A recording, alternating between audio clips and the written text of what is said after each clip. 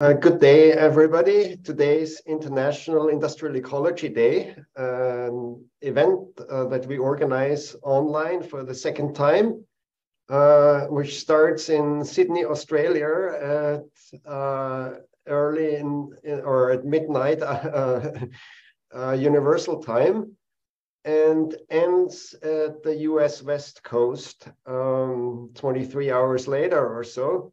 And so my name is Edgar Hertwig. I'm a professor of industrial ecology at the Norwegian University of Science and Technology. The session is titled Cutting Edge Applications of Industrial Ecology in the Built Environment. Welcome.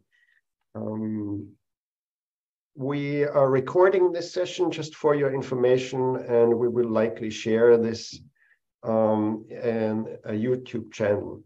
I would like to welcome all my presenters and panelists, as well as the audience.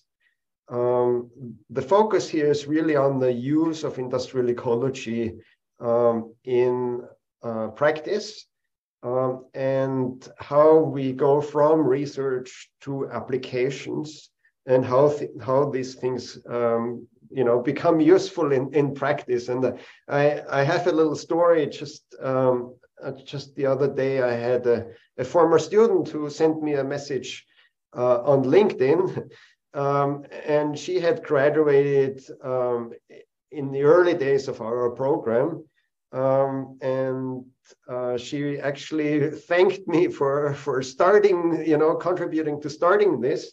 And said, well, now I do all this interesting stuff working for a municipality. I use life cycle assessment, and buildings are important, and we are reducing environmental impacts through these tools. And she was really glad to have that type of job, and finds it interesting that this has become so popular now.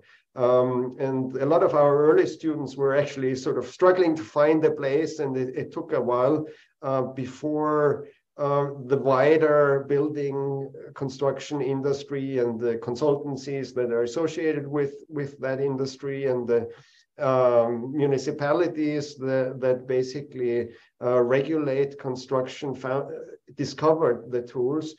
And of course, the current drive to reduce greenhouse gas emissions is an important cause for this interest in trying to understand what the environmental impacts of buildings and the infrastructure are. So we have assembled a group that consists of researchers, consultants, and people who work at organizations that are sort of intermediaries and advise policymakers and so on.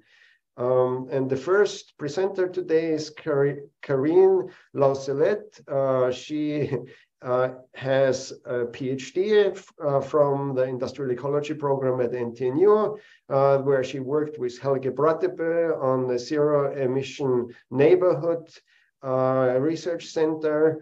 And then she shifted to a position at SINTEF, which is a research organization in Trondheim, a large research organization. So she will give us the first presentation today. So I will give the word over to you, Karine, if you could share your presentation and your video. Yeah, can you see my presentation in presenter mode? Yes, we can. Yeah, no, thank you very much, Edgar, for the opportunity to present. I do sincerely appreciate. So, as mentioned, I'm working at SINTEF in the Department of Architecture, Material and Construction. And recently, I became the research manager of the group of material and construction. So at SINTEF, we love to work to have this ecosystem view. And when we conduct research, ecosystem in terms of entrepreneur, public authorities, business, investors, and research. Just 2 words of on my group. I talk to them every other day about the benefits of industrial ecology. So I thought it was fair enough just to to tell you a little bit why they are so important. So if I were to describe in one sentence what we do in my group, I will say we focus on the development of building materials, the use in construction, their durability and impact on the environment. So on the left side, you have the material side people with a very strong focus on cement and concrete. On the here you have the construction, so those materials going into the buildings. And here you have us, the industrial ecology people. Some of you may recognize some known faces here. Yeah, so it's really to go from the material to the building to the neighborhood, so that goes to the benefits as a society as a whole. The first case is going to be on the use of input-output and LCA, so hybrid LCA at the neighborhood scale. Here, this is a neighborhood located in Norway called Udalid. Yes, it's per today. It's not like it's look today. It's like it's going to look in maybe 10 years or so. So today it's only the kindergarten and the school that are built, and the residential part is going to be built over time. So if we have this neighborhood, Udalid, and we want to conduct cutting-edge methods of industrial ecology on this. So the first thing to do is really to define the case study, so part one. But then we developed together with Robert Crawford from the University of Melbourne and André Stéphane as well in Belgium. We developed hybrid coefficients for each of the main materials by using the process-based database Ecology and as an input database Zero-Emission. And then the conventional step by multiplying those emissions intensities with the material to go from material to the building, and then to the building to the neighborhoods by adding everything also happening on the construction side. So if we look a little bit at the results. So here, first on the material side, on the y-axis, we can see for the main main materials, timber product, plastic, metal, insulation, plaster product, and concrete. And on x-axis, we can see the contribution of the process data and EO data. So we can see that the proportion of the input-output data varies from 10 to 78%, with an average of 34 and a median of 24. So what we can see as well is the materials that have their emission more spread along the value chains have a higher trocation error or a higher share of input-output data, which is the case, for example, for gypsum plasterboard. The opposite is true for materials such as concrete, who has a very high share of direct emission, and those type of material are pretty well covered with process data. Then if we take those material to the building level, and then we add a bit of regulation in terms of construction standard, in terms of environmental assessment of building, then we have the typical life cycle stages. So product stage A1, A3, the material, then transport of the material to the construction site, A4, everything happening on the construction site, A5, and then the material replacement over time, B4. But then what we found out is that those standards are based on process LCA, and then they cover a fair share of the emission happening on the construction site and on the building, on the construction of the neighborhood, but they don't cover all emissions. And in fact, we added a new category called others, which account for 40% of the overall emissions. If we go on with the same neighborhood Idalier, but this time we combine MFA and LCA. So if we take Idalier with the kindergarten, school, and residential area to be built, and then we applied, I would say, conventional building stock dynamic over time with the typical construction, renovation, and demolition activities over time in part one, and then in part two, on the right-hand side, then we add, on top of that, we add very detailed material inventories per each building type. And then for each material, we add emission intensity in order to have, in part 3, the material flow over time, as well as the emission flow over time.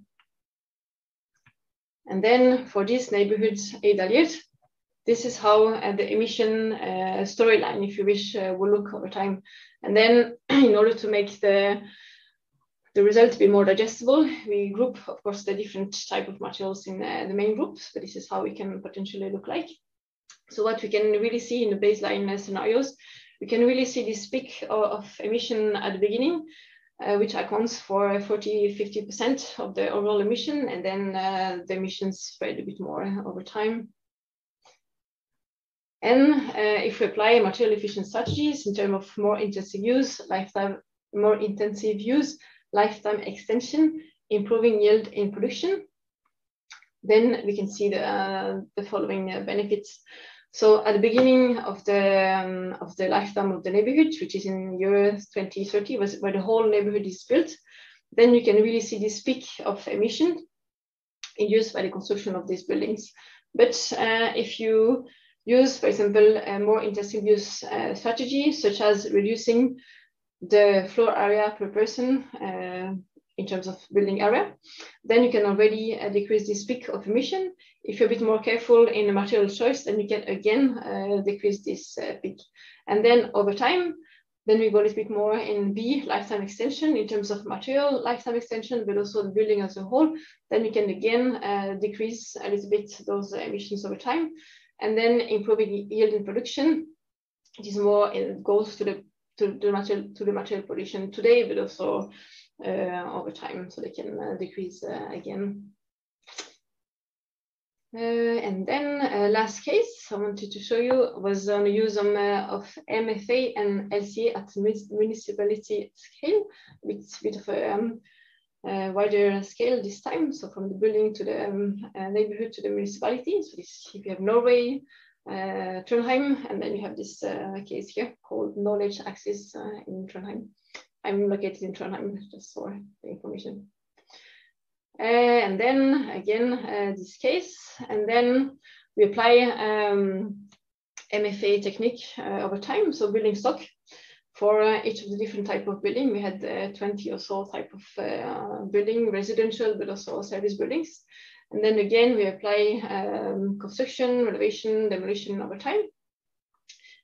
We have geo-reference the building stock by using cadastral data, and I'm going to show you on this next slide why it was so important.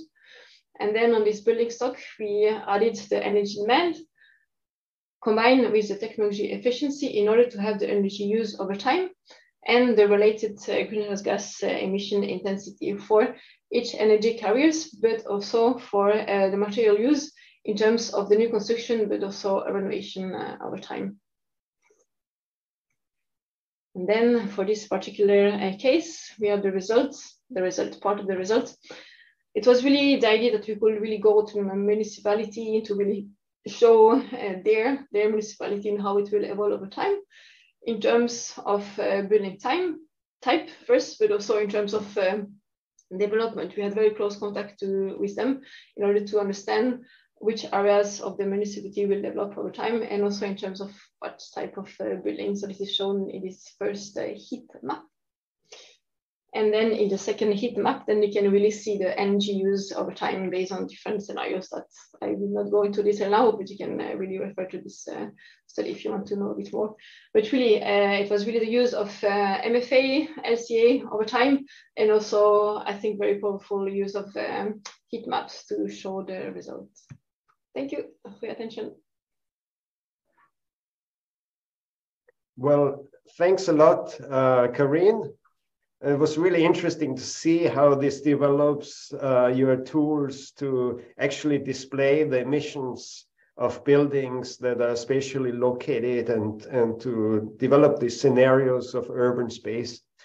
So we're going to have opportunity to ask questions and engage in a discussion after the first 4 speakers. So I'll go right to the next speaker, and this is Freya Rasmussen. Freya is a postdoc at Aalborg University today. Tomorrow, she will start as assistant professor in civil engineering at NTNU.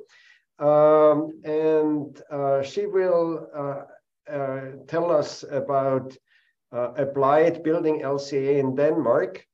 Research meets practice meets regulation, and this is really about setting, developing standards and making standards mandatory or not, and that important question. So if you could share your presentation, Freya.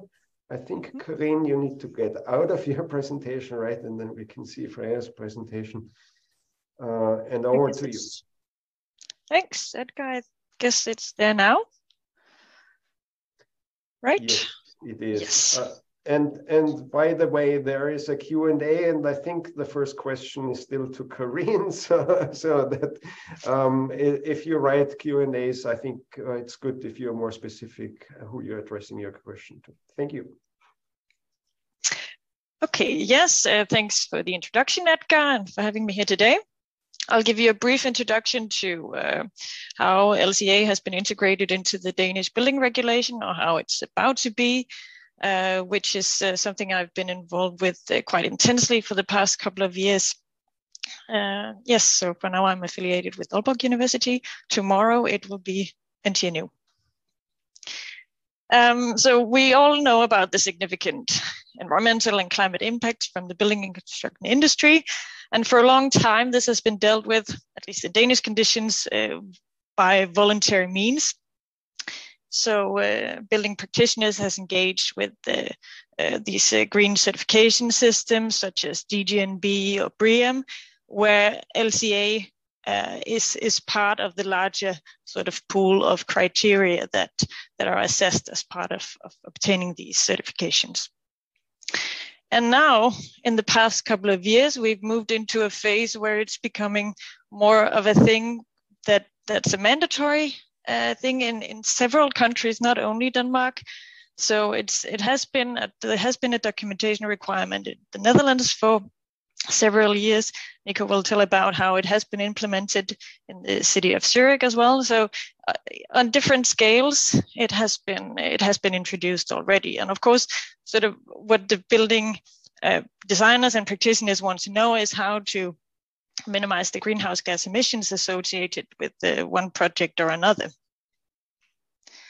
And the ones of us working with LCA in detail in our everyday life, of course, we know it's not that easy to point to the best low emission building design, because there are several choices, several options that determines what the best solution is, whether it's recycled materials, whether it's zero energy use, densification. Several strategies are in place. And sort of the answer depends on how. So the answer to what the low emission building design is depends on, for instance, how you allocate between systems, how you define your system and the substitutions in the system, how you account for or do not account for the biogenic uptake and release, which life cycle stages are included, how much of the building do you include as part of the inventory. And then also, of course, about the data you use, just as Corinne showed, whether it's bottom-up process-based or it's hybrid. So it's not easy to come up with an exact answer on which is the right building to build. And that's also difficult to put into the regulation then. And of course, we do have a standardized approach to define to approaching the LCA of buildings via these EN 15978 standards. That defines what we determine as part of the different life cycle stages. But still a lot of room for interpretation in this standard as well. So a lot of our research, what I've done with Aalborg University, has been focused on sort of this rather gentle demand from the building sector, and also cooperating with the authorities on establishing these voluntary measures. And so we've been interacting about what could be a method that is not to put too much work on the industry, because if it's voluntary, then it really matters how many working hours they put into it, of course. Also, making sure that we push to the product data side, so we get more information about the different products on the market. And then also what we have been working with is also providing tools freely available for the industry, so it can actually, so it's easier to implement in their practice. Now, moving into this new phase with regulation, we've had a quite significant change to the way we've worked. So this is the policymakers in Denmark when they decided, maybe it's 2 years ago, that LCA documentation and limit values should be part of the building regulations from 2023. So starting in just 1 month. So that really put a stress on the demand.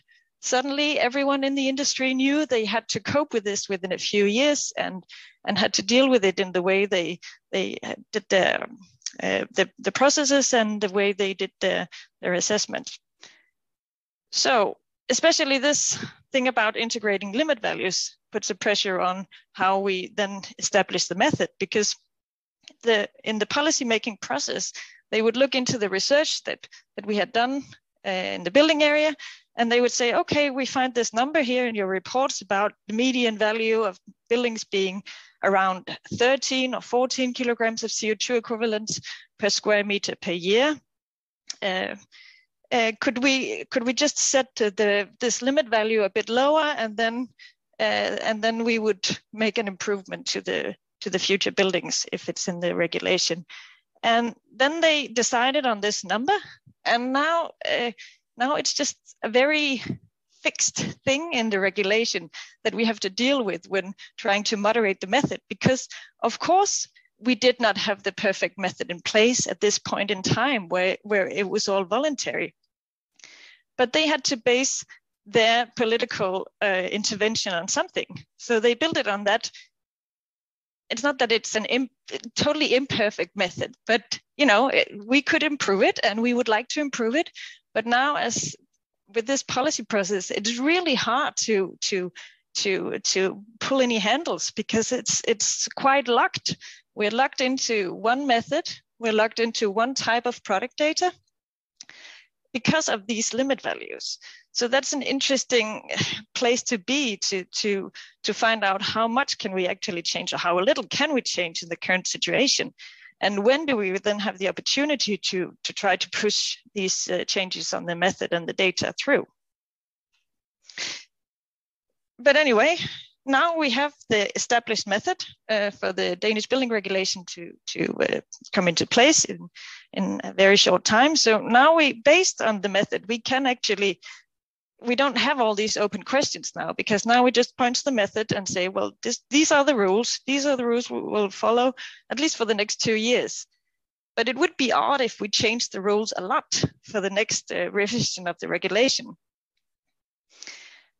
And so the point is that as a researcher, it's quite difficult to be in this policy environment where things are pretty sort of tightly set, because we usually want to take in several perspectives and maybe another system boundary and another perspective of scale. But this is really a new discipline for us. So it's a balancing act, and it's also about, I think it's about research integrity. How much can I cope with these compromises that we have to do between what we would like to have in the research, and it's also, of course, it's also positive that it's being implemented and used. But yeah, so the last point is that we shouldn't just settle with what there is now, but also keep trying to push the improvements to methods and data, and challenge what's in place. That was it. So I welcome any questions and look forward to the debate afterwards. Yes, it looks like there's a question already on the Q&A for you to answer. Yep.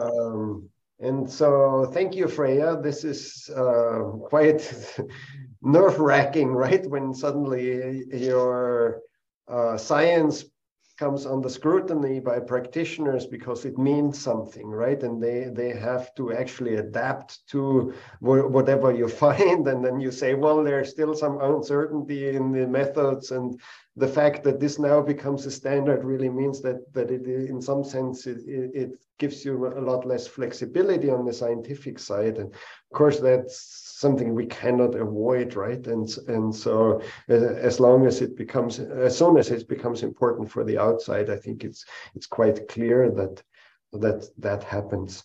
So now we have had a case of a researcher who has worked on developing standards. So now the next case is a researcher who has gone over into practice and actually the use of these tools and methods in the city of Zurich. And so over to Nico Heron, who has a PhD from ETH Zurich and spent some time at Yale University as a postdoc and now works for the city of Zurich. And so please, Nico. Thank you very much, Edgar.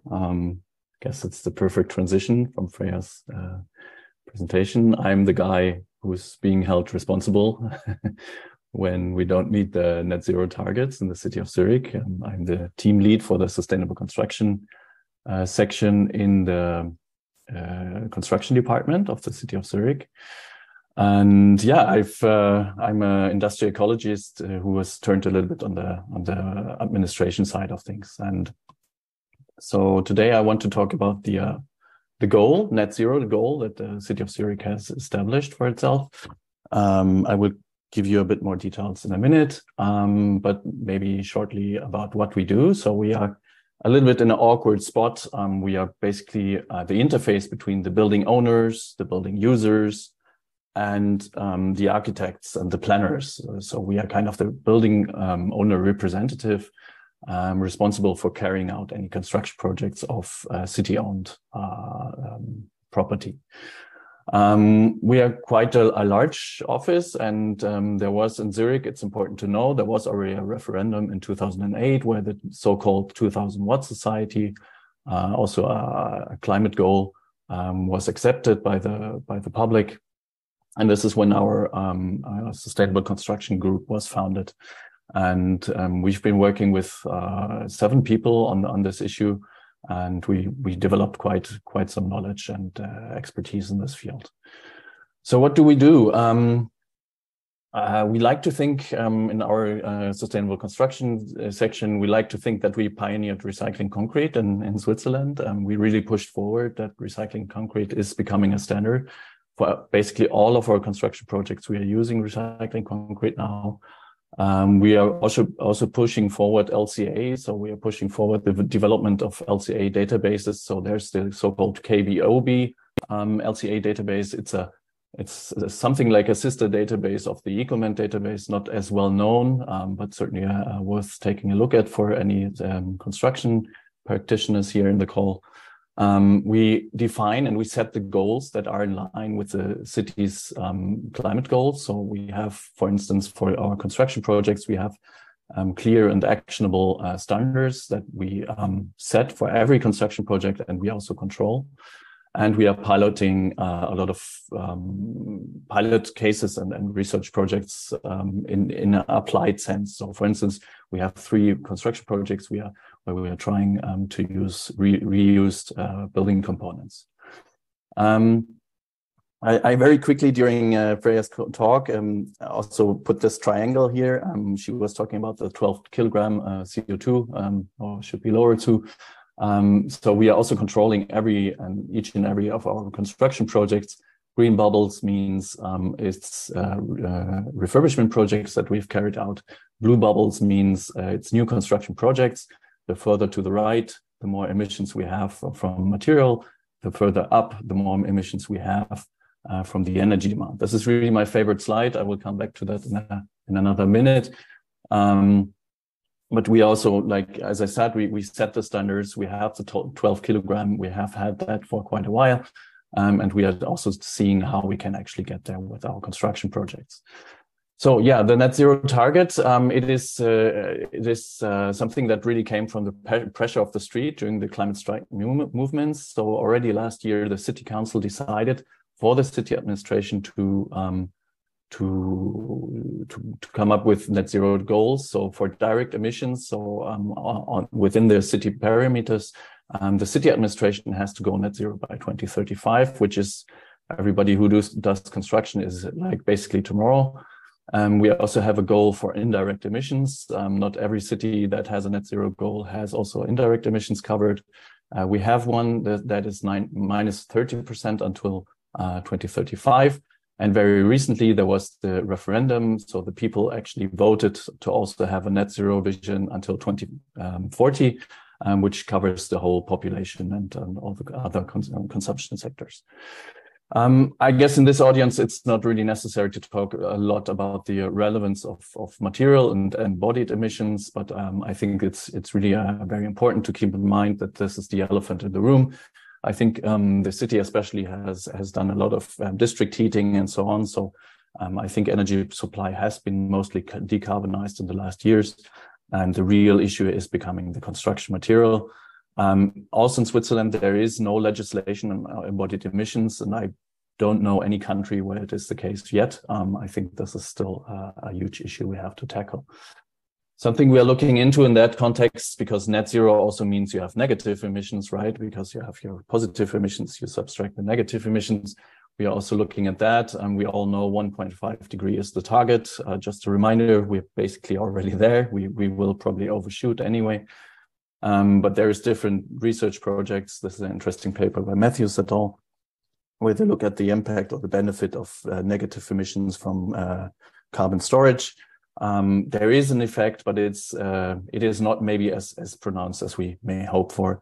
But we are also looking at the feasibility of storing carbon in the building sector. So really, my issue is I'm a little bit at the interface of the different stakeholders in the construction project. So we have the policy, we have the building owners, we have the building practitioners, the users, the schools, and so on. And we are really trying to come up with a process where we can get everybody in the boat and see where the responsibilities are to get to this net zero target by 2035. And our idea was to basically produce a calculation tool which we can use on the spot with the different stakeholders. And we identified a bunch of different strategies that we implemented in this calculation tools. So the different strategies, I don't want to go into a lot of detail because we don't have the time here, but we're looking at like refurbishment, so doing less new construction as opposed to refurbishments, just using less square meter per person, doing more material efficiency, so doing more with the material we are using. Wood construction is certainly an important lever, and so on. All of these measures, we have some studies and did some plausibility checks. We have an estimated potential, and we also looked at the time horizon we think these measures can be implemented in. Just one example, again, my favorite slide. So one example is the doing more refurbishments as opposed to new construction. So in a city, we always have the potential to densify our city, meaning, we can top up existing buildings instead of, doing a tabula rasa project. And we really see that the benefit is really tremendous in terms, at least for material. We have an average, we see something like 10 kilograms per square meter a year from new constructions, as opposed to roughly 4 kilograms for refurbishment projects. So these kind of numbers we put into our Excel calculation tool, where we have these different strategies implemented. It's much less refined than what Karine showed us just earlier. It's really a very simple Excel tool. We did that on purpose because we wanted to have it available very quickly. And it's really the idea is to have something we can apply in the discussion with the different stakeholders. What we do now is we can look at different development pathways. So how many schools are we going to build? How many housing we will have to provide to the community, and so on. And there we can test the different strategies. So very similar to what Karine showed us earlier, we can now test like, okay, if we do wood construction, how much closer to our target by 2035 will that get us? And the problem is really like we have these shared responsibilities. So we have the architects that can maybe use less materials. We have the industry that can provide us with CO2-free steel maybe one day. We have the building owners that it's only them who can decide to use less square meter per person or per school children. So we have these different shared responsibilities, and that tool helps us to, in the discussion say like, okay, how much, guys, do you think you can reduce the square meter per person? We try to answer the question like, what is the upstream emissions from future construction material and so on. This is really an ongoing process, so please don't cite me on any of these numbers and results, but something very interesting I found in using this tool is we all these green measures, which is wood construction or doing more refurbishments and more material efficiency. These are basically, in my opinion, these are measures that are available already today. When we look at what the construction or material industry can do, that is maybe more this yellow part here.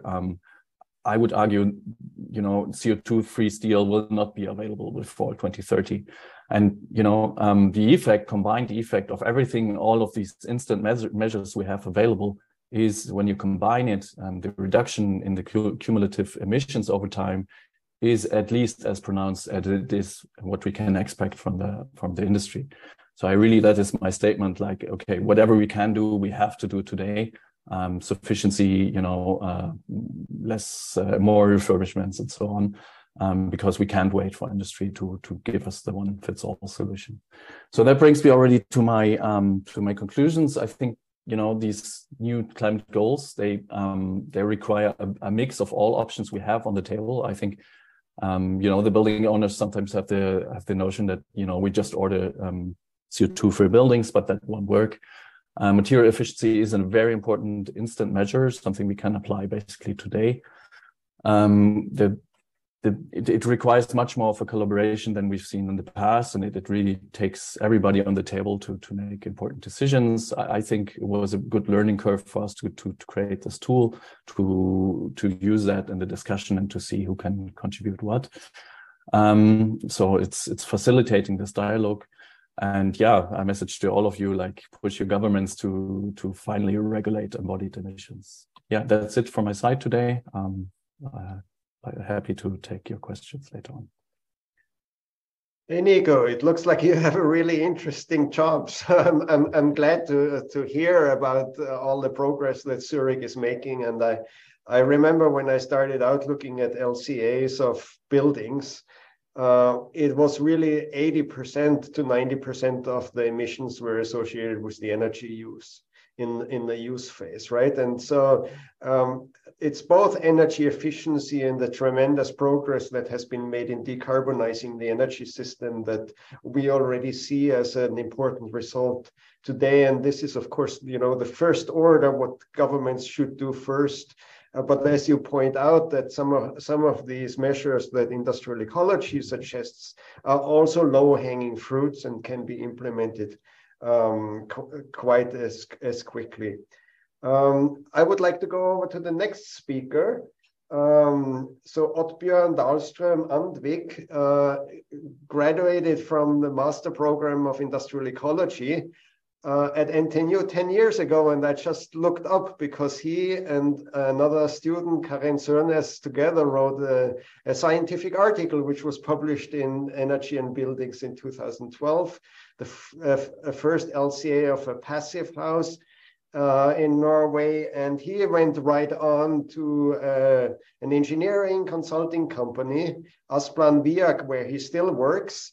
And he has been practicing what he has learned in school, and that's of course something that we also are proud to see. So over to you, Oddbjørn. Hello, can you hear me? Can hear yes. You well, yes. Thank you for the introduction, Edgar, and it's nice to be here today, and thank you for inviting me. I will share my screen. Now you can see the screen. Yes, we can. Yes, nice to be here. And I will today talk about from the theory from NTNU and LCA to EPD, and how we use this information in the practical everyday life, working as a consultant, and how we can use that to help our clients to make the best environmental decisions. And my background is, as Edgar said, I have a bachelor's in logistics engineering from Trondheim and from an industrial ecology in Trondheim in 2011. And I work as an advisor or consultant in Asplan Viak with the field of energy and environment. And usually it's most LCA of buildings, railroads and roads, but also in the making of EPDs and use of EPDs to the clients to see how the different products can affect the buildings and the material used in the buildings. I will assume that many of you know what an EPD is, but very briefly, an EPD is a Type 3 eco-label third-party verified document based on LCA, and that declares the potential environmental impact of product and services. It's a standardized and objective practice that ensures comparability and transparency between the different producers of building materials. And this provides the necessary documentation of green public procurement. At least in Norway, we have in the last years seen the focus and our trend to have requirements on CO2 emissions when we buy products and materials. And then an EPD can then be the document that describes how this product or that product is compared to the procurement. And the main reason is not just to document the environmental profile, but it's also to give the manufacturers insight to their own productions, find the hotspots, how they can be better in the future, and what they should focus on when they want to invest to reduce emissions. In Norway, we have EPD Norge that is in charge of all the EPDs. And recently we have EPD Norge has got over 2,000 published EPDs. EPDs are mostly on building materials, but also furniture and energy systems and other kinds of non-building materials are also in the future the focus of EPDs. This is an overview of an EPD. You have a front page for a specified producer and a product, and some general information of what the EPD content is. This is, for an example, 1 cubic meter of timber, and then a description of the LCA calculation rules, how the LCA is made for that EPD. I will not go into detail, but all EPDs are available online, so it's available to find much information online.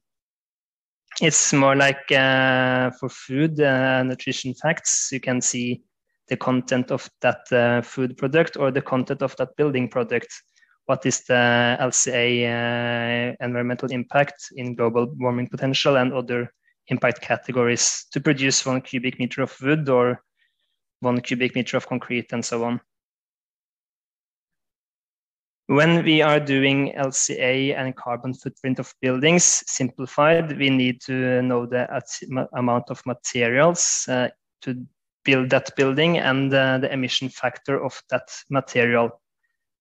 In sum, all of that will be the carbon footprint of that building. The amount of materials, we can work with architects and engineers to reduce amounts and maybe change from that product to this product, and also to see the function if could we have more people working in the office space by share office, for example, increase opening hours of the store and so on to use the built environment as much as possible.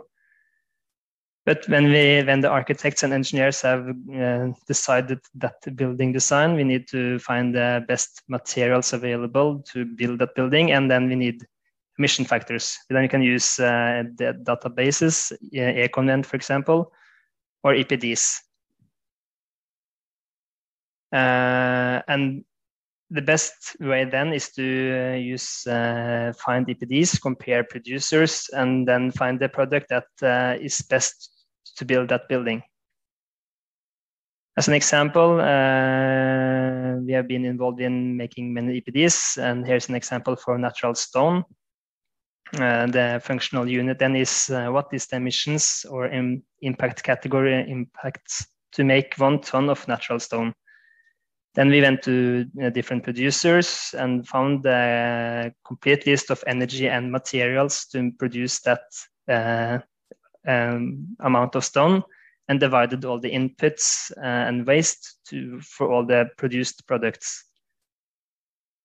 We went through the quarry to see what is actually being doing in the quarry, which machinery are you using, how can you make the mountain to actually products in the building, to the production site. At least for natural stone, it's a large amount of handwork and not so heavy machinery, so people are working with the stone by hand.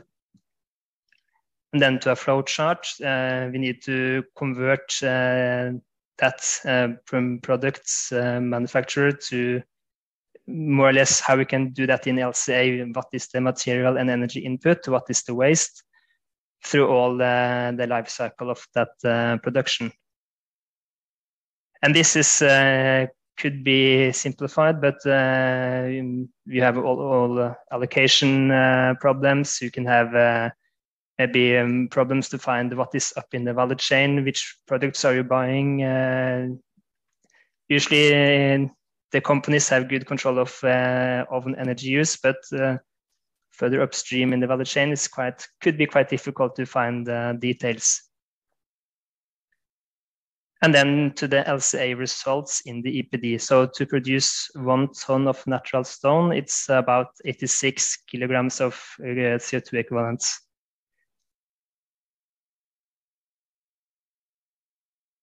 Another example is for a building.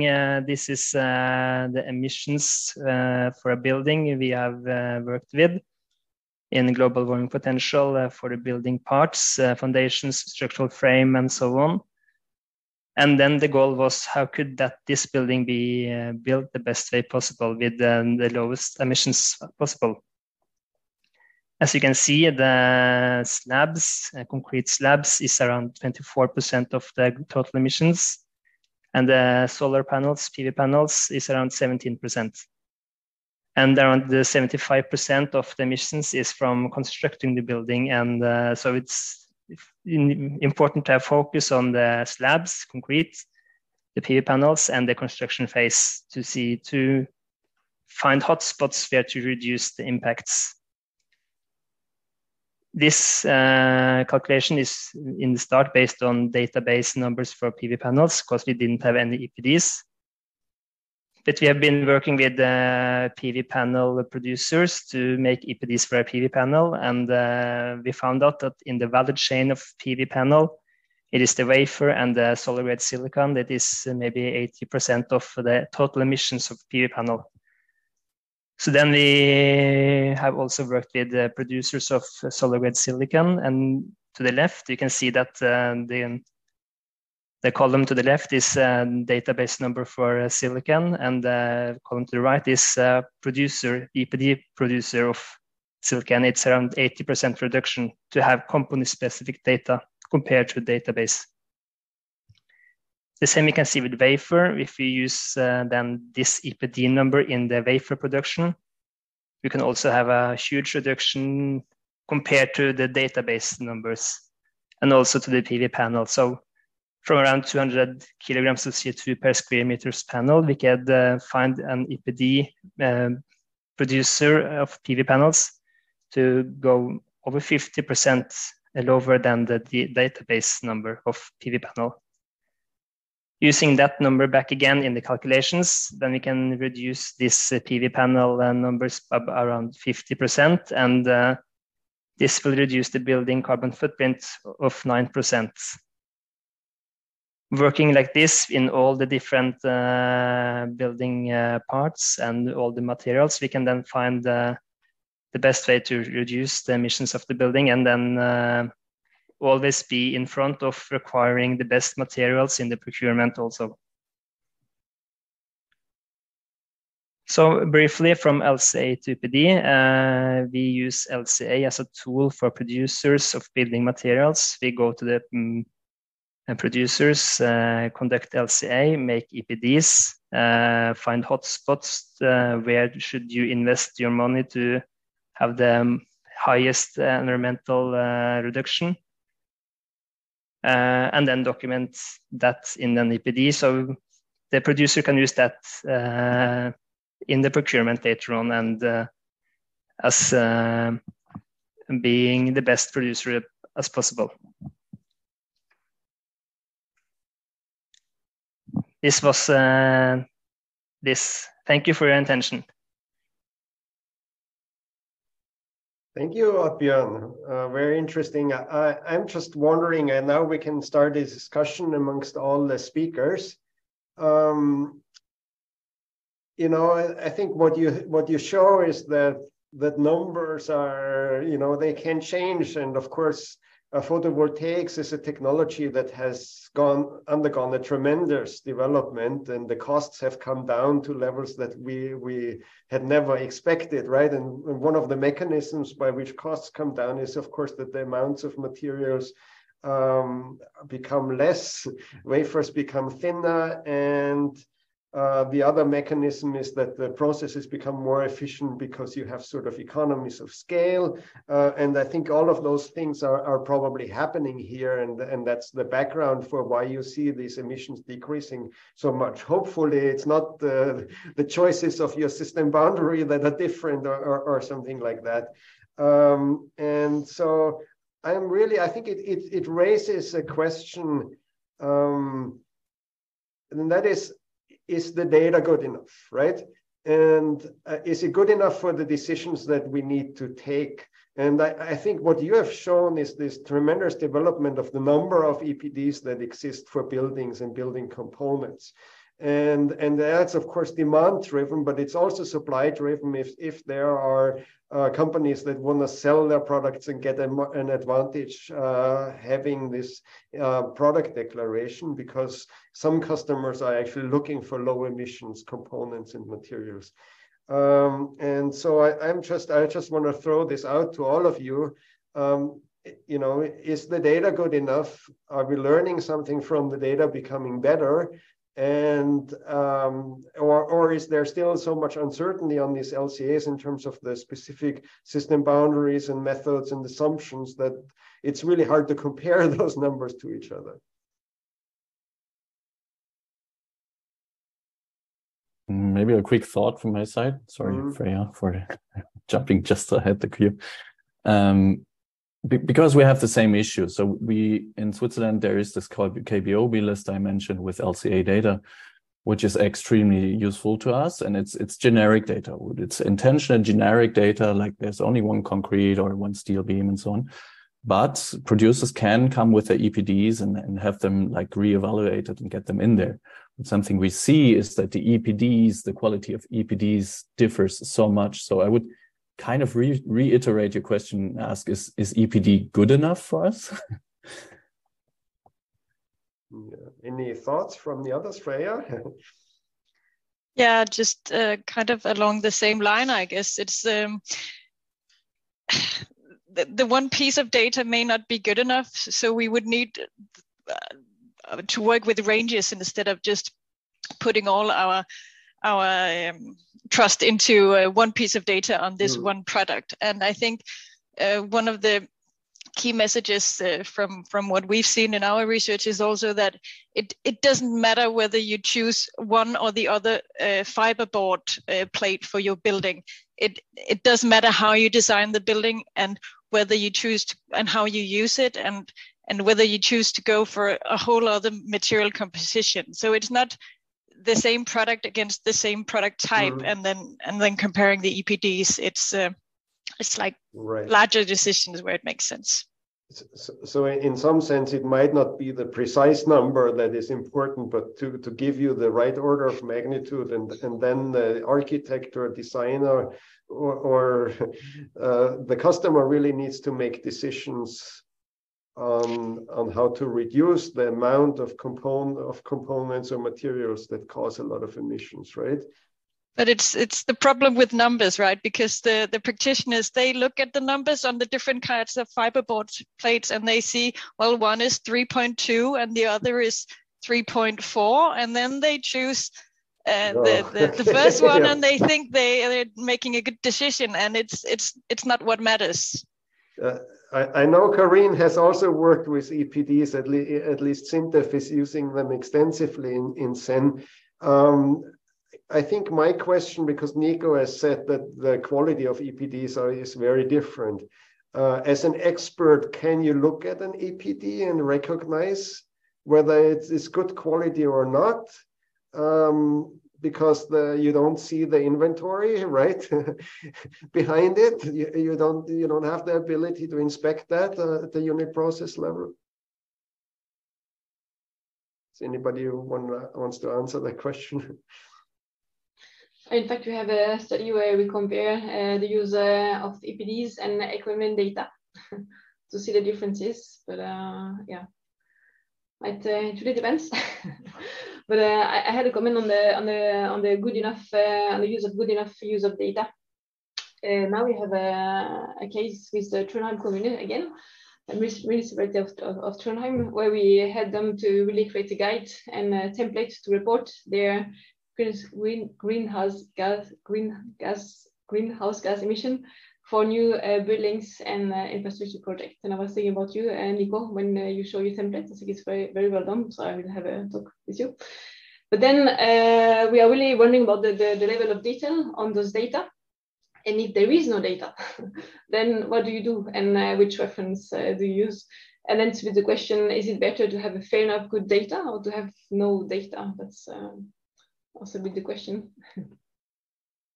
Okay, good. Over to you, Nico. Yeah, just to maybe partly answer your initial question. Something I'm observing really is that the market or the industry has started moving a lot, like quickly now, and I think that was kind of the argument by Freya also. We see that like now the fancy architects, they do like, net zero buildings and so on, and they bring a lot of creativity to the table, and they're not afraid of trying new stuff. And so we've recently seen this presentation where they use straw as insulation material, adobe for the floors and so on. And then when I look at my LCA lists, I'm like, oh, I don't have data for that. I don't have. So I think, especially for new material and innovative materials, there's certainly a demand for new inventories. Yeah. All right, Oddbjørn.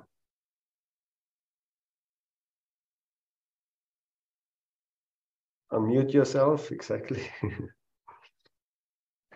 Now I'm unmuted. I totally agree that uncertainty in the EPDs could be quite, it's a big uncertainty in the different EPDs. You have, at least for PV panels, that the development in the production is changing almost every year or month. So to have an EPD that is 5 years old, it could be not a good number to use in the calculations. And at least we should be focused more on having the uncertainty in the calculations shown than just not a number that this is better than this, because you know that it depends on the allocations and the system boundaries and everything that could be put into the EPD. But on the other hand, EPDs is a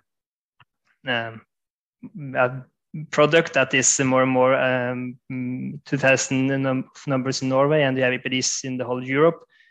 So how to address the uncertainty in EPDs should be discussed maybe a bit more, and we should have this common knowledge, and not just that this EPD is good or good enough. Right. So a short interjection from Freya, and then we'll go to the next round of presentations. You need to unmute yourself. Yes, just a brief comment on the creativity of the industry, because when doing the EPDs, the producers are also becoming experts in how the rules are set up and where the loopholes are in the standards. And so we've seen EPDs where the production has reduced, the greenhouse gas emissions from production has reduced drastically because the company buys biogas certificates for the natural gas processes. And so it really requires some expertise to look behind the numbers in some of the EPDs. Right, and it's a good question. You know, what are the emission reductions that we can expect from those things? And okay, very good. I think this was a nice discussion that we had. So we'll have now 3 new presentations. And for the audience, please feel free to use the Q&A function. If somebody in the audience at the end wants to sort of join our discussion, I can promote you to a panelist. If you send me a message through the Q&A, then that could also be a possibility. So the next presenter is Şahin Akin. He is an architect from Turkey who is currently a PhD student at NTNU, as you can see, and he will talk about his PhD work, which looks at resource consumption of affluent Arab countries that we all focus on right now with the World Cup going on. And you see the fantastic buildings already when you see at these broadcasts. And so we are trying to figure out what the environmental impacts are of those buildings and how to reduce them in the future. So over to you, Şahin. Please share your screen. And yeah, thank you so much for the introduction, Edgar. Yeah, we are in the presenters mode right now. Okay.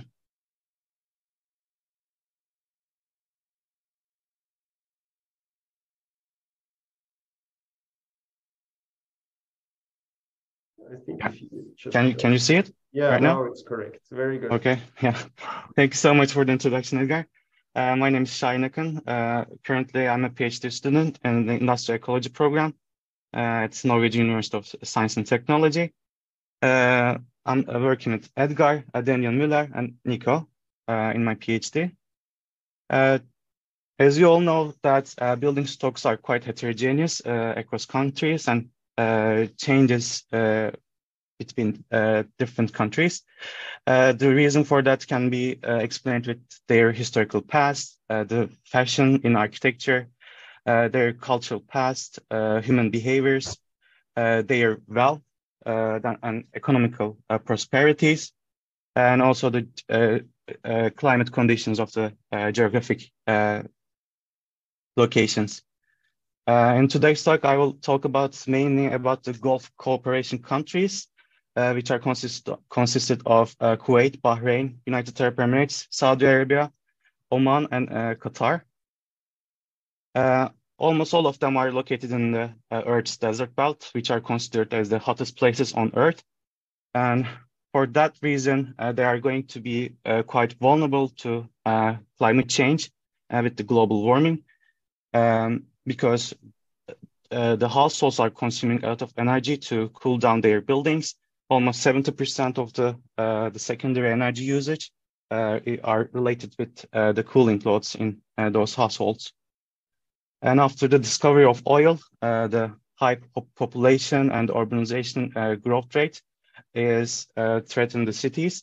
The cities are expanded to further extents. And because of the oil, they are become one of the wealthiest countries in the world. When we just look into the GDP per capita, those countries are ranked in the top 10 mostly, which also affects the energy consumption in those countries.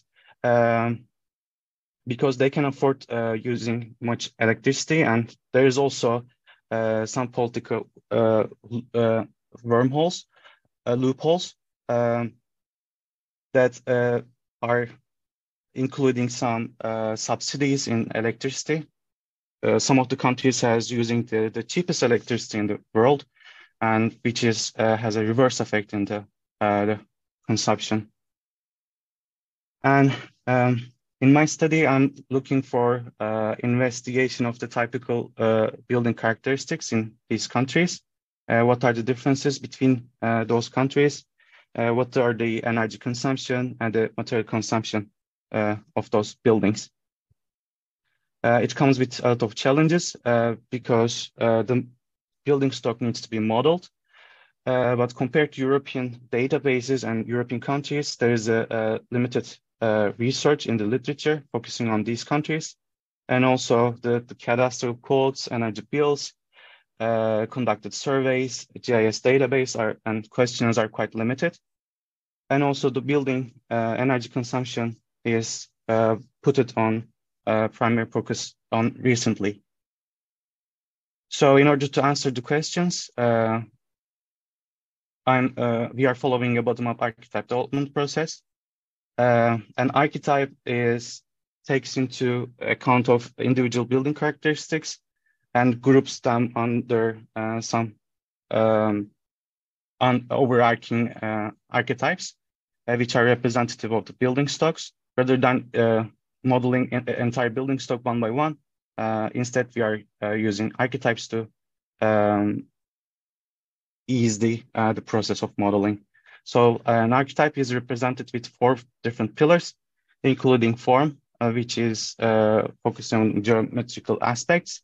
The second one is the envelope of a building, like including walls, floors.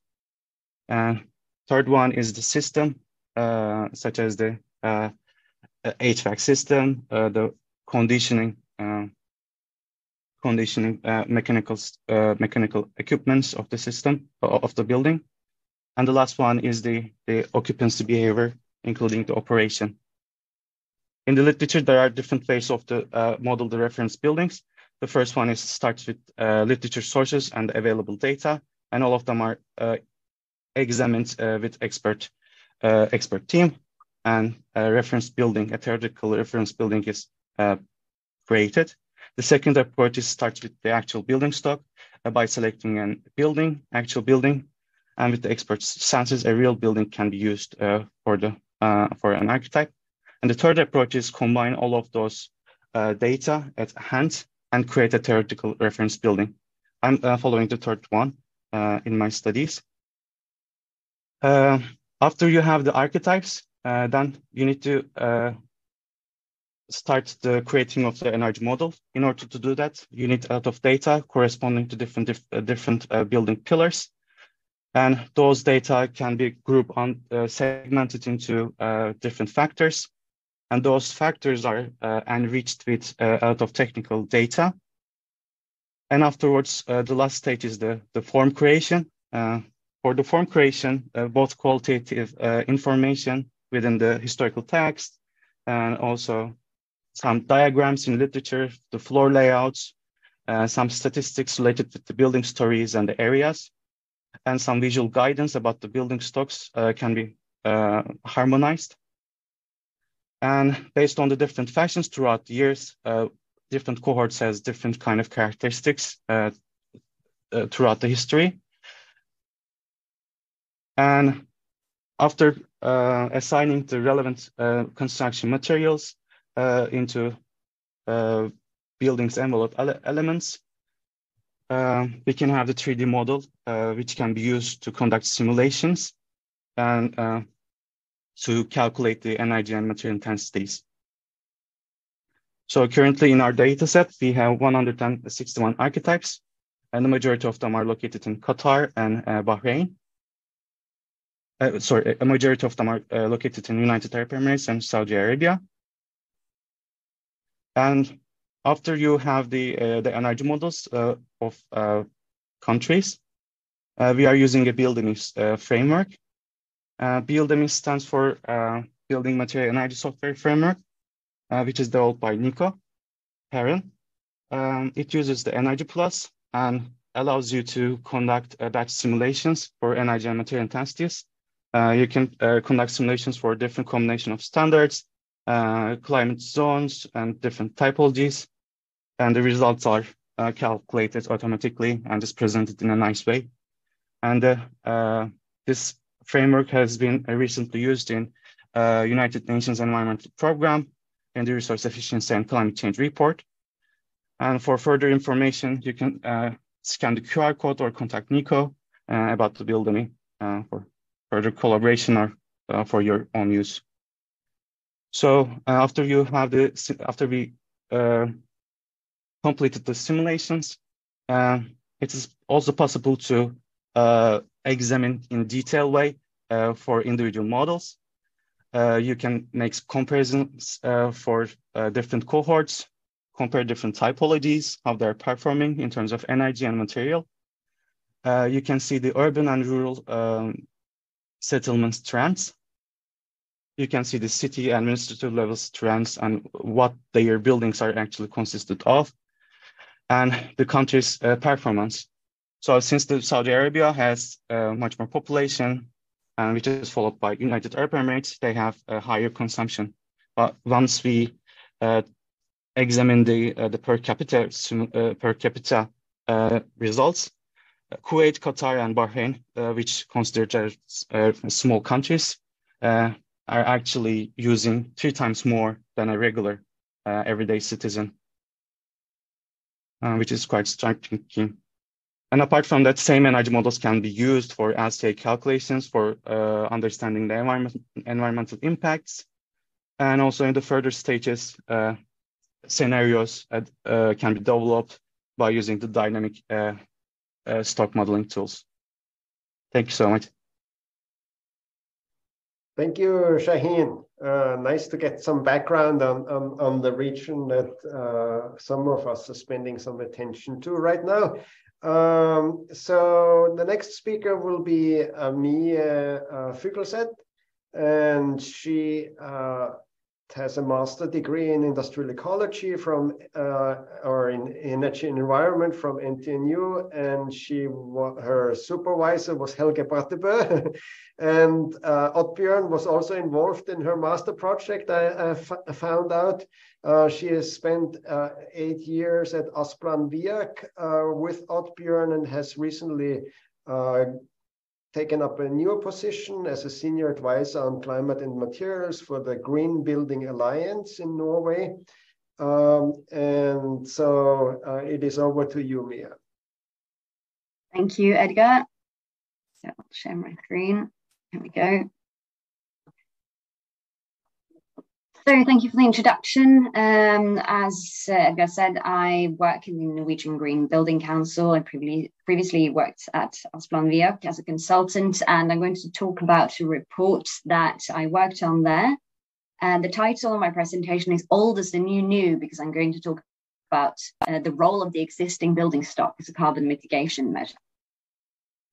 And in this study, we looked at 24 different buildings. As you can see, that they are very different indeed, from very small sheds to large factory buildings, municipal buildings, etc.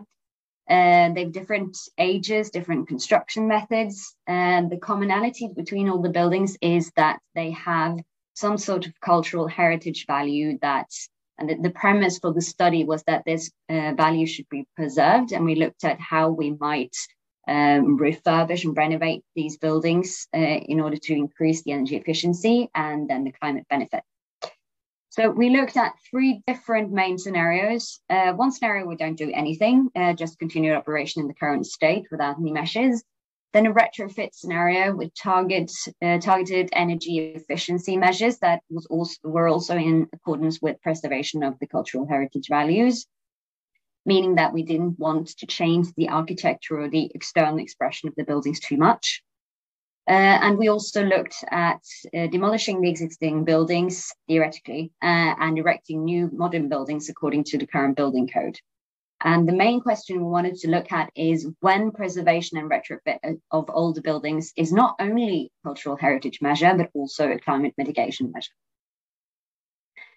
New buildings are becoming increasingly energy efficient, in large part due to stricter energy regulations. And also we are using more materials, not only due to energy efficiency, but also other technical requirements, which means that the importance of materials for greenhouse gas emissions is increasing both in relative and in absolute terms. This is mainly for new buildings.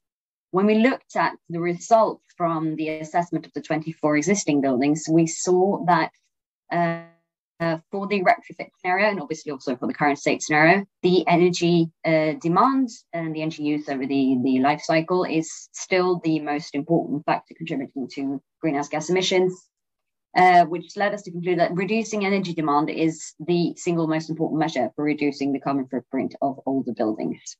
As you can see, we also looked at different variations of the new construction scenario, both the standard building and a building with focus on low carbon materials, and also a passive house scenario. So when we say targeted energy efficiency measures, what does that mean? Well, in most cases, energy retrofit of older buildings will be a trade-off between achieving a modern energy standard, but also preserving the building's original expression and qualities. That means that we, as far as possible, did not assume that we were going to carry out an external reinstallation of the buildings in order to not change the facade and the architectural expression of the buildings. But we instead assumed a lot of different smaller, gentler measures for reducing the heat loss in the construction, and also increasing the efficiency of the heating system, i.e. changing from regular convection panel heaters to ground heat pump. And also for the non-residential buildings, we looked at how we might optimize operational performance of the ventilation and heating systems. On average, for these gentle measures, we found that you could achieve actually quite significant energy savings, on average about 40% across the different buildings. The extent, of course, of the different energy efficiency measures and the efficiency of the energy system were very important factors that contributed to the energy savings and climate benefits. But in essence, the analysis shows that you might achieve significant emissions and energy savings through these gentle measures that do not compromise cultural heritage value. So actually, for the majority of the buildings that we looked at, the carbon footprint was lowest for the retrofit scenario. 12 buildings where the upgrade or the retrofit scenario had lower carbon footprint over the life cycle, 7 buildings where the new construction had the lowest carbon footprint. So this means that the general gentle energy upgrade measures can provide significant both energy and emission savings without compromising the expression and architectural qualities. And this is very significant when we look at these cultural heritage buildings, because it's not really an option to tear them down. So that means that we can implement measures that preserves the expression, but also gives some climate benefits. However, we also saw that the features and complexity of each building must be taken into account when designing these measures. When we looked at the buildings where over the life cycle, the renovation or retrofit scenario was not the lowest in emissions, we also looked at the emissions payback time. That means we, as you see in the graph, the accumulated GHG emissions over the calculation period. You can see the graph for the new construction, the green line, starts higher than the retrofit scenario because obviously it requires more materials to construct a new building than to upgrade one. But the black graph, the retrofit scenario, rises much more quickly than the green one because for each year it has a larger energy demand because the modern building is more energy efficient. And after a while, the graphs cross each other, which means that that's the point in time where the new construction is more climate efficient, so to speak, compared to the retrofit scenario. But that takes, in this case, 44 years. And when we take into account the time that we have left to limit global emissions and reach our goals as a society, we do not have 44 years. And this points to the role that the renovation and retrofit might play as a significant climate mitigation measure, even though over a longer time period, it's not regarded as more beneficial for climate, because we have to take into account that we are running out of time. We also looked at a study that was mapping age, building type, and cost of demolition for buildings in 2 different Norwegian municipalities. That's sort of an extension of this study, to trying to assess how much emissions might have been avoided if we do not tear buildings down but upgrade them instead. We have to look at the cost of demolition because it's only relevant to calculate this for the cases where the buildings were torn down but replaced by the exact same building function, as opposed to, say, densification, or the buildings burnt down, or they were replaced by roads and such. But when we look at the cases where the buildings were replaced by an exactly same function building, the same, not the same size, but the same function, as opposed to, say, replacing it with replacing one small residential building with a larger one, say, for densification, we saw that even so, the buildings were increasing in size. So for new residential buildings and cabins, where it's reasonable to assume that we are fulfilling the same function with the same amount of people, they were almost twice as large as the demolished buildings that they replace. And if we then assume that we renovate buildings, if we also increase the building size, that would erode much of the environmental benefit from renovation. Of course, this is not as easy to assess with non-residential buildings, but it is a very important finding because it points to that consumption cannot increase if we want to reduce emissions. We can't rely on efficiency alone. So when is building preservation a climate mitigation measure? Of course, it depends upon the scope of measures, the efficiency of the energy system, and the specific preconditions of each building. I've included 2 clippings from Norwegian news sites here because they point to that it's easy to assume that retrofit and renovation is always better for the environment, but it's only the case if we significantly lower energy demand. And Norwegians are very happy to refurbish their buildings. We spend an amount, 83 billion Norwegian kroner each year, which is the same amount that the Norwegian state spends on infrastructure. So we need to ensure that we reduce energy demand. And the renovation of the existing building stock can be a relevant measure because we have very limited time to reach our national and international emissions reduction commitments. So retrofit extends the building lifespan and postpones the need for new construction. The materials required for retrofit obviously they cause relatively little emissions compared to a new construction. So targeted energy retrofit can provide emission savings with nearly zero payback. Thank you. That was a really nice closing, Mia. Yeah, quite interesting. I think we'll take some of those issues up in the discussion. Now we had one researcher and one practitioner, and then I have a researcher who has recently taken a step out into practice with his own tool. And our next speaker is Eirik Resch, and he comes from Reducer, which he will introduce here, his startup. Please, Eirik. And Eirik has a PhD in industrial ecology in architecture, right? And in math. So quite interesting. His master's degree is in industrial ecology. Yeah, correct. Thanks, Edgar.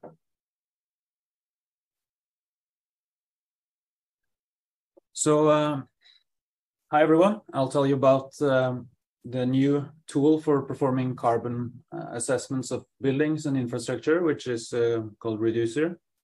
It's an online tool that you can find on reducer.com. My name is Eirik, and as Edgar said, I have a master's degree in industrial ecology. I also have a PhD in architecture and applied math from NTNU and DTU. So I took that work that I did in research, and since we don't have much time to address the climate challenges, and I wanted to move this into practice. So I started a company, Reducer. And Reducer is a tool for practitioners, but is also used by a number of researchers. So there are upcoming research papers that have been using this tool as well. It's mainly for spreading it out into practice. So it makes it simple and accurate to do carbon accounting, helps you calculate, work on reducing emissions, and then report it easily according to whatever scheme or environmental ambition that you may have. So this started with my research in that I ended in 2020. I'm still working part-time as a researcher at NTNU, but mainly with developing this software and the company that I founded in 2021. So I've been working on this now for exactly 2 years. It's a 2-year anniversary. This year we have expanded with quite some new people, and we have now 10 pilot customers that are using this tool as their main tool. Next year we will launch widely in Norway, and then we'll spread out to other countries in Europe. So just a few words on this research that is the background for this software. Is my PhD that you can see here on the left side, and one of my main papers. This was also applied into a Norwegian certification scheme, or a voluntary program for environmental buildings, which is called Future Built. So I'll just say very briefly a few words about this. It's a scheme for both calculating emissions with the dynamic LCA, and also sets a number of requirements that you can also call limit values for constructions in Norway. So these limit values, they take into account that we need to rapidly reduce emissions, so they're getting stricter each year that goes until 2050. So they get stricter quite rapidly, and we need to do these changes quite fast.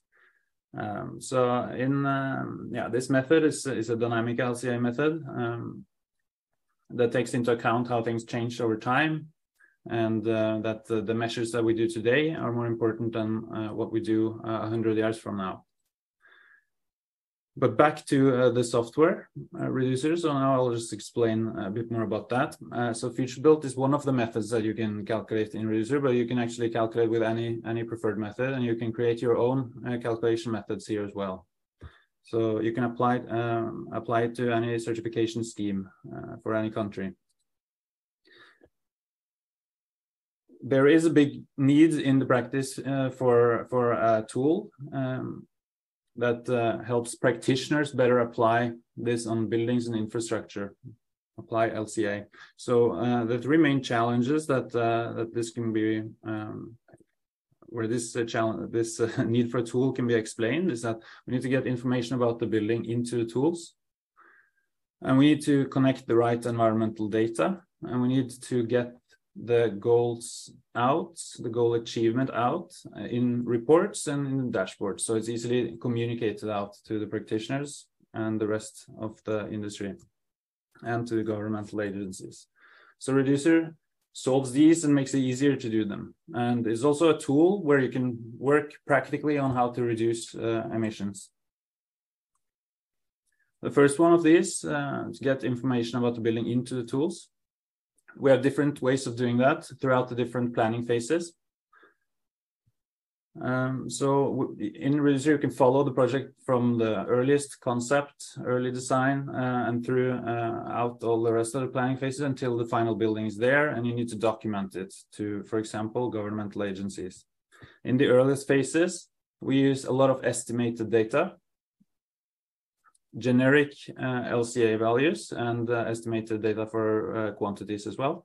This is gradually replaced, so that at the end, when you have the final building finished, then you'll ideally be left with only project-specific data. In the earliest phases, we can use our early phase estimation tool. So there's very few parameters that you need to enter here to get a complete view of all the emissions in the building. Because in the earliest phases, there's very little information available, but it's also when a lot of the most important decisions are made. So then it's important to get a complete view of the entire system boundary, all the emission sources from the earliest stages. We're also working on BIM integration from the 3D models, since architects and engineers are using BIM models from the earliest phases. They should also be able to rapidly iterate their BIM models and immediately see the results in Reducer. So when we're working with these LCAs of buildings, carbon assessments, then we need to evaluate different alternatives, and we're making that easy to create different design alternatives and actually compare then what the impacts are of the different ones and which one you should go for to have a better environmental footprint. Second one, we need to connect a lot of different data. So because there's a lot of different data sources, and we organize all of these into our own product library and make them comparable as best as we can. Make it easy to choose and compare the different products. We recently included thousands of products from one Norwegian database, and we are constantly integrating more databases. Third one here is a goal achievement out in dashboard and report.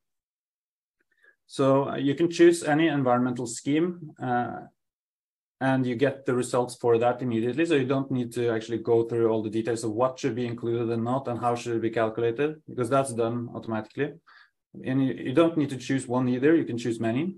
Here are some examples from Norway, but it could be other schemes from any country.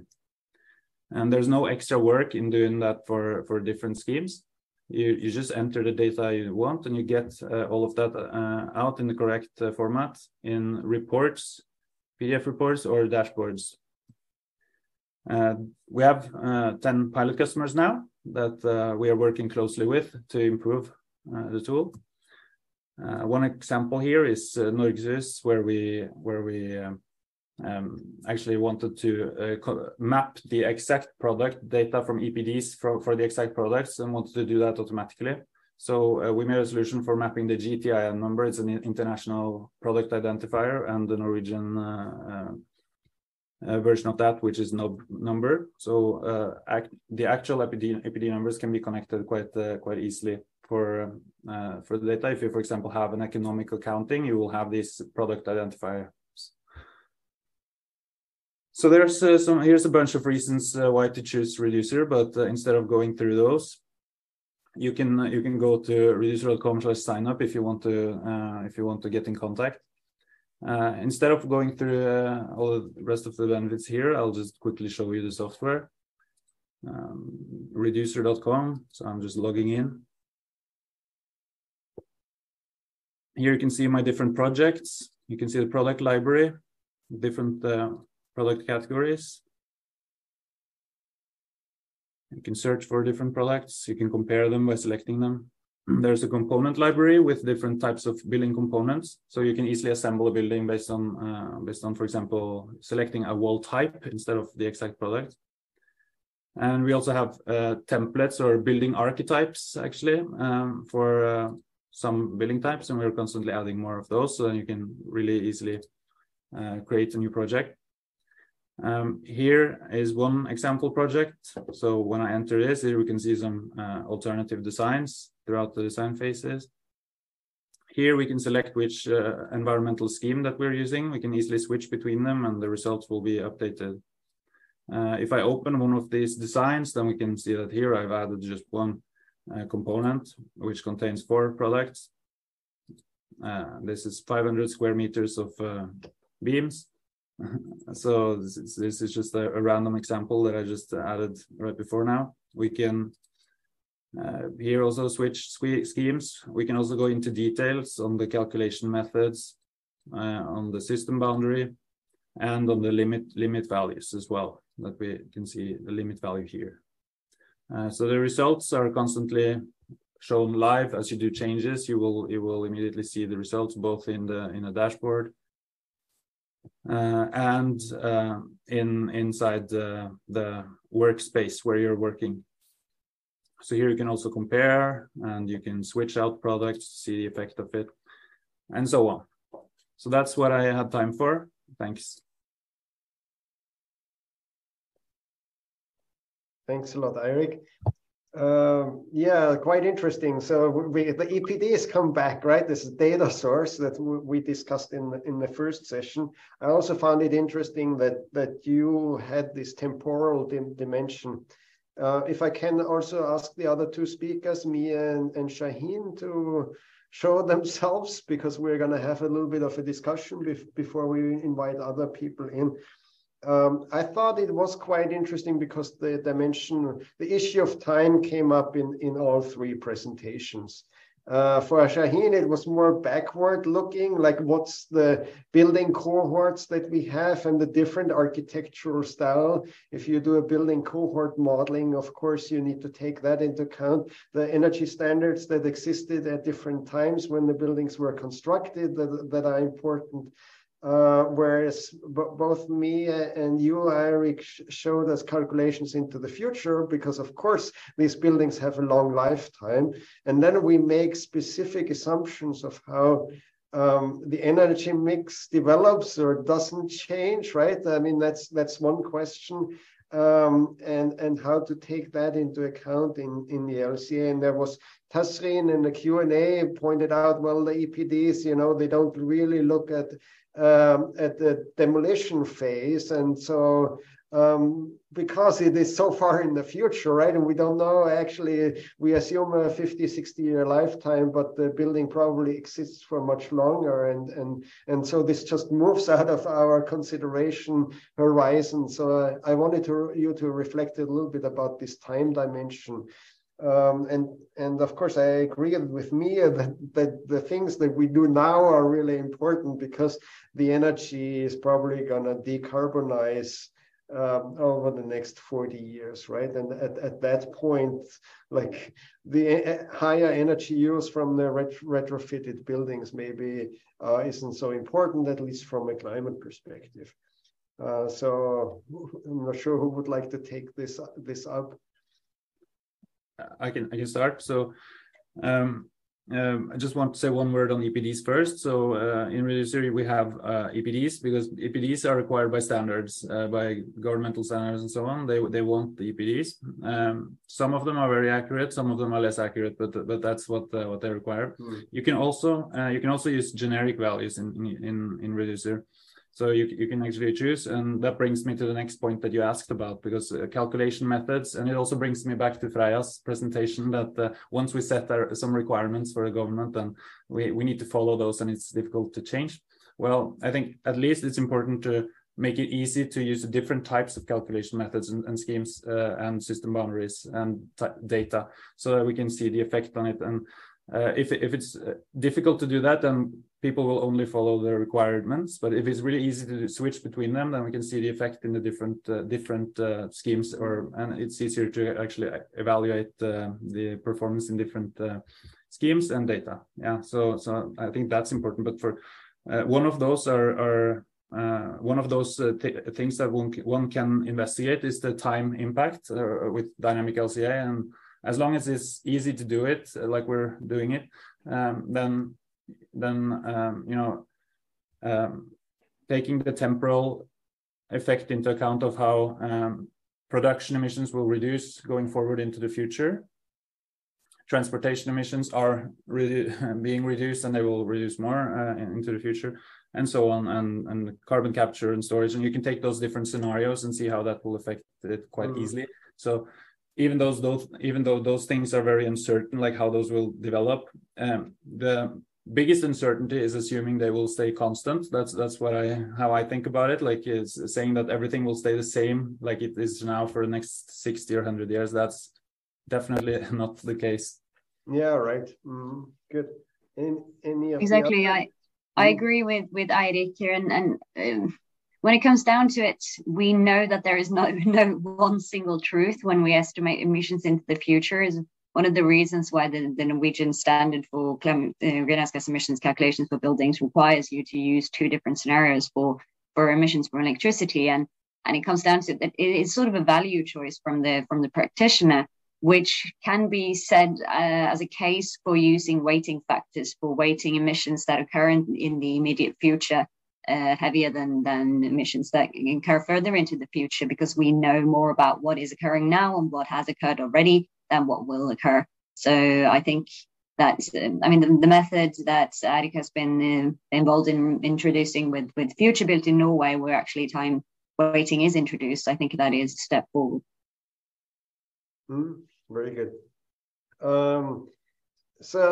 So with all this focus of the EPDs and the LCAs and the higher level studies that point to the importance of the materials and the construction process and the design, do you, from your experience, feel that has an impact? Do decision makers take this into account? And if yes, how? I mean, this goes mostly to me and Eirik from your experience. Well, I wish that decision makers, governmental decision makers had taken this into account to the extent that they have done in Denmark. Okay. Unfortunately, we haven't really seen that, although the entire industry has said that the industry is ready to reduce emissions, that we could have emissions requirements for new buildings, and that we have the data. But it is a political barrier, I think. Mm-hmm.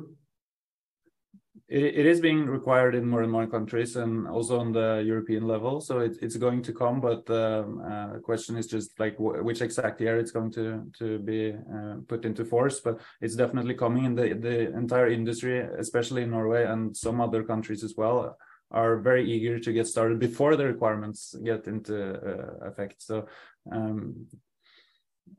it's definitely coming. Yeah.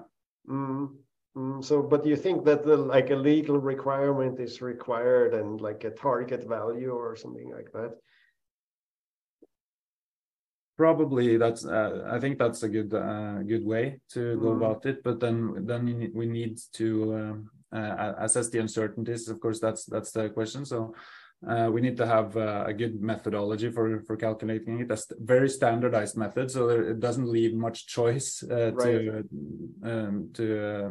make scenarios, and it also needs to be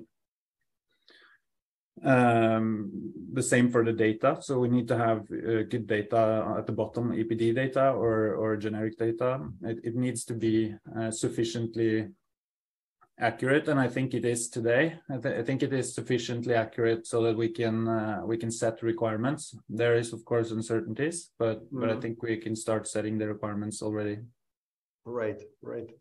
I wonder whether any of the earlier speakers would like to come in here if you are interested.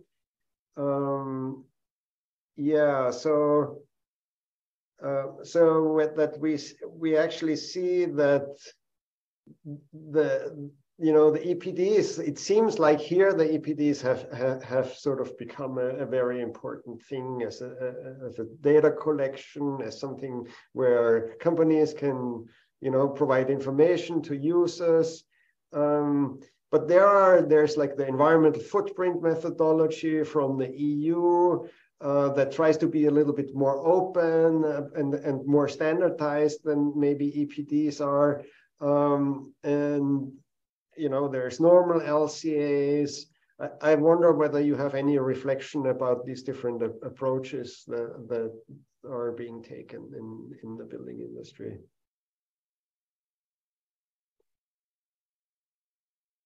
I could say that one thing about the European system is that it's not established for the construction products in the way that EPDs are. And I think although we recognize that the weaknesses of EPDs, they might be inaccurate, they might be outdated, but broadly speaking, it gives a good picture, and that we should work to try and increase the quality of the EPDs rather than changing to a different system, because we really, really overdue with introducing requirements in the first place. So if we work to make EPDs as best as possible, then I think that's a good way forward. Yeah. You try to improve the system while you go along and use it. I think you're saying, and that sounds like a smart strategy. Freya, you were next. Yes, I agree. We can hardly hear you. Yes. Okay. I agree. We need to run on parallel tracks here, like following the rules. And as Eric pointed out, we should still be able to see what if the method was slightly different and if we viewed it in another way. But the rules are now set, and we know from several EU legislative preparation and legislation in preparation, we know which direction it's going in terms of methodology and in terms of scope. So these are the rules set out, and these are the rules that the building regulations will have to adopt and adapt to when they integrate it. But then, as researchers, of course, also be critical. Nico? Yeah, just again, I talk from a very convenient position because in Switzerland we have calculation rules for environmental embodied emissions in buildings for quite a while, and actually I was recently interviewed by the EPBD, like the Energy Performance of Buildings Directive from the European Union, because they want to establish something for the EU as well. And I think it's very important to think also about how we get these things implemented. I think Eric gave a bunch of examples, but I think having a standardized way to calculate and to have like the rules set is very, very important.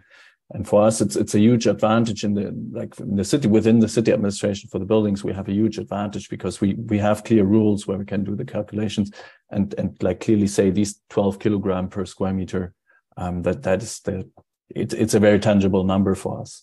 When I look at civil engineers or other tunnel builders and so on, they are completely overwhelmed right now. So I think it's very important to push forward these standards.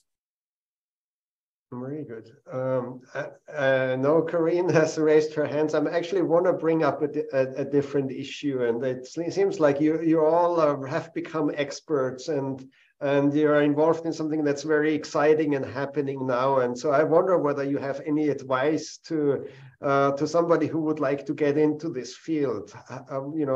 Is this a smart thing to do? And what are the pathways? And what would you look for if you were going to start out today? And so I'm giving it to Corinne, whether she wants to take this up or the previous question. That's up to her. And then for the others to think about that.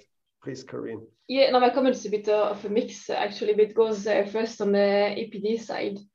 So now maybe it's seen a bit as a black box from the research community, but in fact, if we have the opportunity to crack them in a way, talking about open access of the data, as we do in the research community, then, I mean, the data are back to EPD. So, in fact, if we have access to them, then it's a huge potential, actually. And for advice to engage in this debate, I think it's we should really see, like it's the case today, as an ecosystem of different competencies. It's not one or the other. We really have to do it together and just start somewhere, and then let's see what the future brings. I would say. Okay. Anybody else? Yeah, Eric. I think this is a very exciting field to go into now because it's a cross between active research. There's a lot going on in the research development, and it's also a very real issue that we need to solve really fast.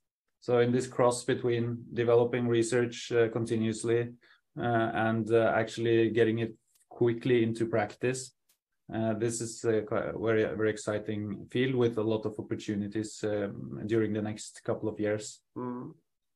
Good. Nico, final word. I think we're... Oh, sorry. No, we have another 2 minutes, but... Again, maybe more the applied viewpoint. I think something I'm realizing more and more is that the architect is really like a little bit like the central point in the whole thing. I think if you want to specialize in the field, learn their language or become an architect who is also capable of doing environmental calculations, whatever. But I think it's very important because they always become like the central node in all these issues. Yeah, that's my take on this. Yes, I see that Shaheen is listening attentively here. Anybody else? Well, Shaheen. Yeah. As a person who comes from the architectural background, I mean, I think the inclusion of those environmental issues in the curriculums is quite important because we are in the position of sometimes in the main decision maker in the projects, and our collaborations with the different professions starts with the education of the architects themselves. I think I would have a different kind of mindset if I have introduced those kind of topics earlier in the bachelor years. But right now also in the architecture field, a lot of master programs and the PhD programs which are focusing on sustainable architecture, use of computational tools, environmental performance of buildings are included. So I think it will create a great opportunity in the future. Right. Well, it was my intention to finish now at 11:50 my time. We have another 10 minutes before the next session starts in the International Industrial Ecology Day. So I would like to thank all the participants and the speakers for what I thought was a really interesting discussion here and nice presentations with